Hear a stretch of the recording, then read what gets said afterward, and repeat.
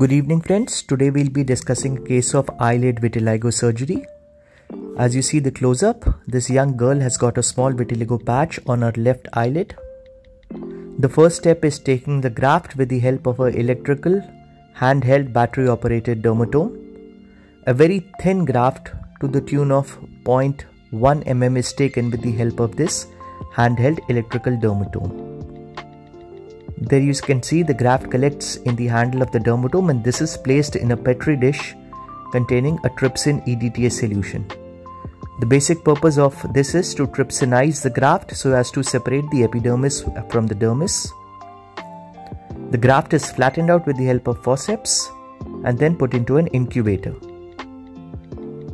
The donor site is now completely clean. Now the recipient side is prepared.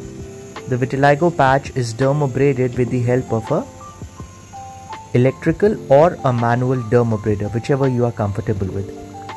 The dermabrasion is carried out to the point where pinpoint bleeding points can be seen. All this is performed under topical anesthesia. No injectable anesthesia is given. Once the incubation is complete in about 30 to 45 minutes, the trypsin solution is neutralized with the help of a trypsin neutralizer, and the dermis is separated from underneath the graft. There you see the dermis has been removed. Sometimes the graft is so thin that there is very little dermis, if at all, present beneath the graft, as you can see in the second one. There is hardly any dermis that can be separated out. The dermis is visible as a glistening white thing as compared to the epidermal sheet of melanocytes.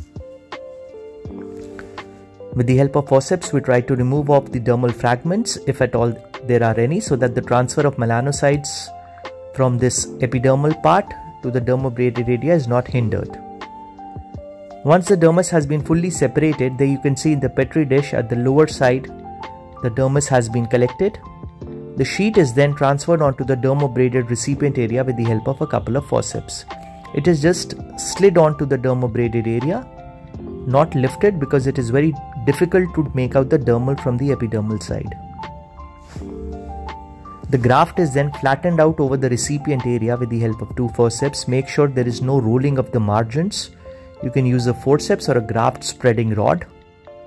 The borders are flattened out fully and the area is covered beyond the surgical margins. Once the graft has been placed, a cyanoacrylate glue is used at the borders of the graft with the normal skin so as to secure the graft. This is a very delicate process. Small droplets of cyanoacrylate glue are placed just at the borders of the graft with the normal skin. Be sure not to put any droplet of glue between the graft and the dermabraded raw area. Otherwise that glue will hinder the uptake of melanocytes over that area. So droplets are placed over the normal skin and the border of the graft. This helps to keep the graft in its place at difficult sites such as the eyelid, as you can see. The eyelid is then packed with the sofratole, Bactigras, covered with a wet gauze so as to provide hydration to the graft, and then the eye is closed and immobilized with the help of a Dynaplast. So this is the result after about 6 weeks of surgery. Almost near complete repigmentation has been seen. A very small white spot has been seen, is left behind, and then this is the before and the after picture just after 6 to 8 weeks of the surgery. Thank you so much friends.